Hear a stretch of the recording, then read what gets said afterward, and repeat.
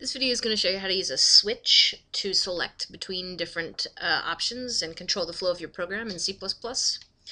So I've got this set up already to offer the user a choice. What do you want to do? 1, eat candy, or 2, open a door, grab their answer.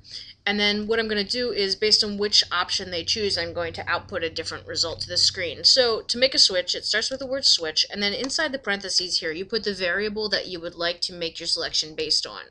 So since I seed into choice, that's the variable I'm going to look at here. And inside the switch, I write the different cases there could possibly be. So they could have said 1, and if they did, then I want to say, okay, you have been poisoned. Sorry. Alright. And then when I'm done with a particular case, I write the word break, and that will break me out of the switch, because I know if I've already found the match in 1, then I don't need to continue looking at the stuff. Okay? The other option they could have chosen is 2. You are free if they go out the door.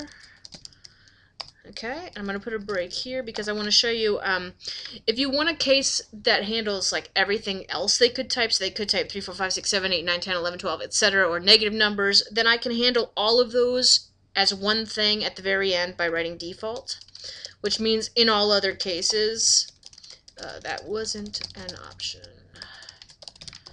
Alright, so if I run this guy, and I put this output at the end just to show you that that's where the flow of the program resumes after the switch. So if I run this guy, I should be able to answer the question. Alright, so let's eat the candy. You've been poisoned, sorry. You're now here. That's my statement that's after my switch. If I try 2, then I'm free. If I try 600, and I get the message that that wasn't an option. Okay, so that's the first thing to show you. The second thing I want to show you is a common mistake for young programmers is that they forget the breaks. And if you leave the breaks out, it'll just do everything else that happens after the one that's a match. So if I take those breaks out and I choose 1, it'll do all 3 of these statements. If I take these breaks out and I choose 2, it'll do these last 2 statements. So let me show you that is true. So if I choose 600, I'm just going to get the last one because that'll match the default. But if I choose 2, I'm going to get the actual message plus the one for default because it doesn't check for a match again. It just keeps doing all the rest of the statements. And if I do 1, then I'm going to get all of them. Okay, so that's often a mistake, but it also can be used to your advantage. So, like, let's say I add an additional option in here to my menu. Eat pizza. Okay, and I'm going to make the candy and the pizza both be poisoned. So I'm going to have the same message. Well, I can combine cases by going like this. Then I just list them one after another. So if I do 1,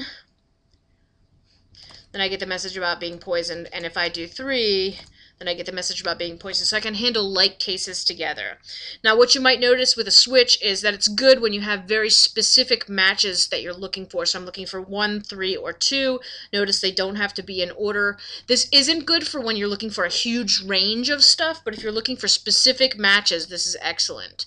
Another thing you need to know about switches is that it works for integer types, so int, long, short, etc., and also for chars. So if I wanted to do this with letters instead, it would just look slightly different. So let's do A, B, and C, and we want to take care of silly users by checking both cases, just in case they don't know that their cap locks is on.